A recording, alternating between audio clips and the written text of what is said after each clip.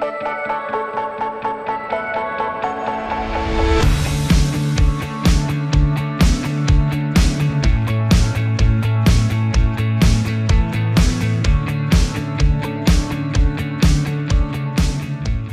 when students come to us at UTC, we do 2 different courses. So they start off with doing the Cambridge Nationals in Health and Social Care.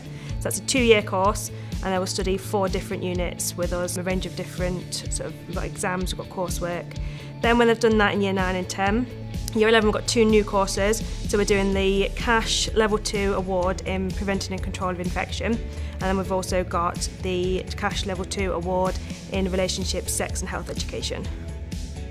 I think the health offer provides young people with experiences and wider knowledge and vocabulary that supports them in interview when looking for apprenticeship and university options. I chose to come to the UTC because what I'm wanting to do in the future is go into oncology, which is obviously to do with like the medical side.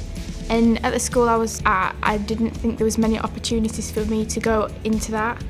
The aspects I like about the health equipment is that I really like how we get to use it like a lot, and it's not just like a one-time thing.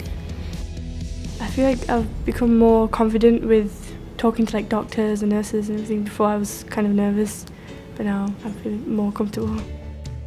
I like the fact that the UTC has the links to employers.